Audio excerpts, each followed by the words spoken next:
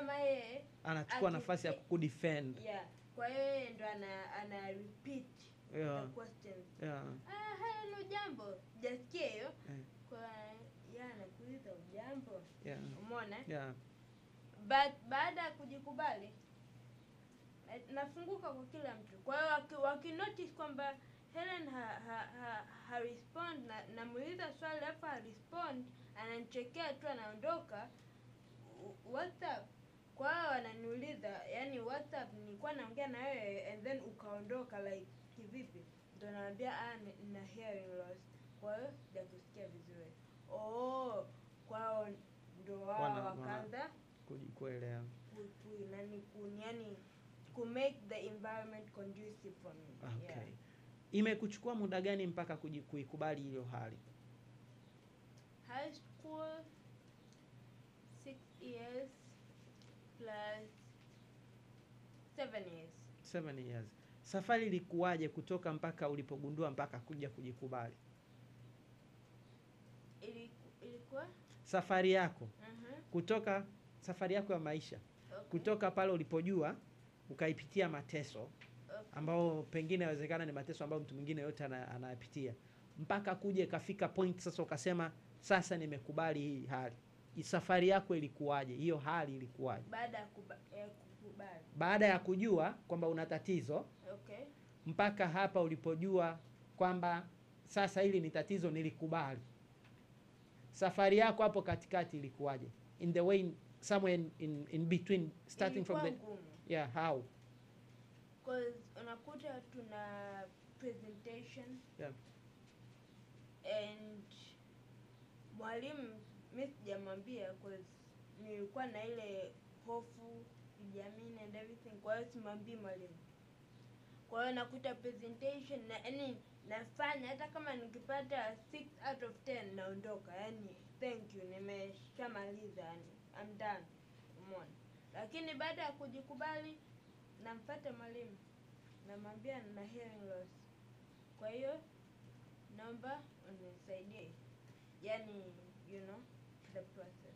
Ni situation gani ambayo uko unapitia ambayo unahisi ile kwa upande wa udada? Wewe ni mdada, ni mzuri, si ndio? Ukiachilia kuwa ni kijana. Kuna ile feeling ya udada, ile kupenda kuassociate na watu wengine. Kwa upande huo, hii kitu ilikuwa inakusumbua kiasi gani? Hii kitu ilikuwa inanisumbua kwa sababu nilikuwa sijiamini sana.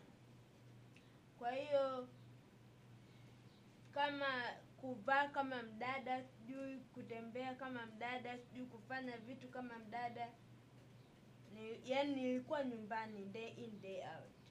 Kwa hiyo nilikuwa yule mtu siwezi kuvaa vizuri because akilini mwangu I think kwamba I'm not good like them. Like no matter how much ukivaa, no matter how much I wear, no matter how short my dress is, yani I'm not good at them.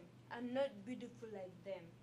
Kwa hiyo nikienda shule kwa mfano, watu wengine wakisifiwa and then mimi sijasifiwa, yani I'm like I knew it, I know. Mimi sio mzuri kama wao, you know? Mimi sio kama wao, mimi nina pimples nyingi kuliko wao, you know? Kwa hiyo nikaa najishusha sana. Kwa hiyo kimsingi ulikuwa unajaribu kuangalia sasa ubaya wako zaidi. Ulikuwa unajiona mwenyewe kama mbaya, unajitafutia vile vitu vya kucomfort kwamba mimi ni mbaya kiasi hiki, I cannot be somewhere. Kwa hiyo mimi nilikuwa natafuta vitu vya kunicomfort, vya kunifanya nisijisikie vibaya. Kwa mfano, mtu kama mimi nilikuwa nataka maybe marafiki, you know, like special people, like you know, big people, waje wanisifie, wow Hellen umevaa vizuri, ili nijisikie mimi mwanamke, ndio I'm beautiful, kwa sababu amenisifia. Lakini wasiponisifia ndo pale naanza mimi sio mzuri kama wao, mimi sio kama wao, you know? Kwa hiyo nikawa najishusha sana. Kuna wakati ilikuwa inakufanya labda ulie? Ulishawahi kulia? Kwa sababu baada ya form 1 nilipogundua kwamba I have a hearing loss and watu wanafunzi wenzangu walikuwa najua iko kitu. Kwa hiyo wengine wakawa wananicheka and everything, and I was not popular and everything. Kwa hiyo unakuta unashangaa kwamba yani sina marafiki na kama mwenyewe, yani sina mtu wa kunisaidia. Yani I was just yule mpweke yule. Unaona? Kwa hiyo nilikuwa yani mpaka na question Mungu na nasema why me? Why did you bring me here? Like why did you bring me on earth? Umeona? Yani to a point saa zingine nalia, najifungia chumbani nalia, and then nikitoka as if nothing happened. Yeah, kwa sababu I was not popular kama hao wengine. Miaka 6 ni mirefu kutoka ulipogundua mpaka ulipojibadilisha, ulipojikubali, right? Hili ni swali langu la mwisho, tunaenda kuzungumzia upande wa kujikubali, right? Okay. Hii hali I guess kwenye hiyo miaka 6 kuna vitu ulikuwa unataka kuviachieve kwenye maisha yako ndani ya huo muda, lakini kulingana na hii hali ukashindwa, si ndio? Either sio kwa kushindwa, kwa hofu tu na wasiwasi. Ni nini ambacho ulikuwa unataka kuachieve hapo katikati ambacho kilizuia baada ya kuwa umegundua hali hiyo? Mimi nilikuwa nataka niwe motivational speaker.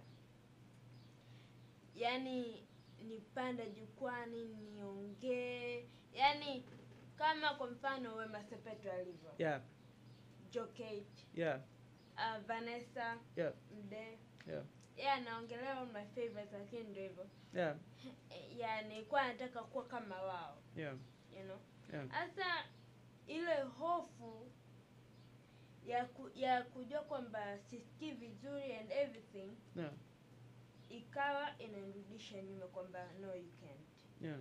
Kwa hiyo watu wengi wenye hiyo hofu, no matter hofu ya aina gani, unakuta wengine wana hofu labda wana kichwa kikubwa, wengine wana hofu kwa sababu ni albino, wengine wana hofu kwa sababu ni vilema. Kwa hiyo wanadhani kwamba just because I'm like this, I cannot achieve this, I cannot do this. Umeona?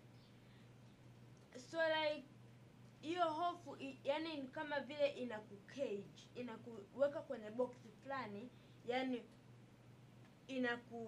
inakufunga pale kwamba ukitaka utoke hauwezi kutoka, kwa sababu hiyo hofu inakwambia huwezi kufanya kitu. Like sio wewe, wengine watafanya, sio wewe, you know? Yeah. Wengine unaona kabisa wanafanikiwa na wanaenda mbele, and wewe even though ni kitu ambacho nakipenda, yeah, but huwezi kufanya kwa sababu ile hofu inakuvuta nyuma, yani kwamba no, huwezi, sio wewe. Yeah. Umeona? Yeah. Ndio hivyo. Okay. Now tuje, what happened mpaka ukaikubali hiyo hali? Kwanza kabisa, kabla sijaongelea jinsi ya kukubali, sijui niseme rafiki yangu, sijui niseme ni mentor, sijui, yani sijui, cause anaitwa Apostle Oscar.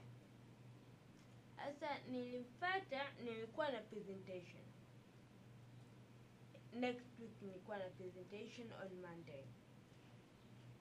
Nikamfuata nikamwambia, bwana, yani I'm scared, sijui nifanye nini. Akaniambia una hofu.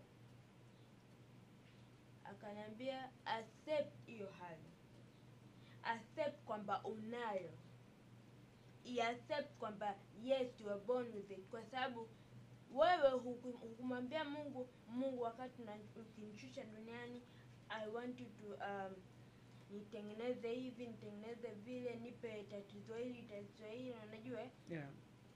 Accept your hali kwanza. Hiyo imekupunguzia udada wako au uzuri wako?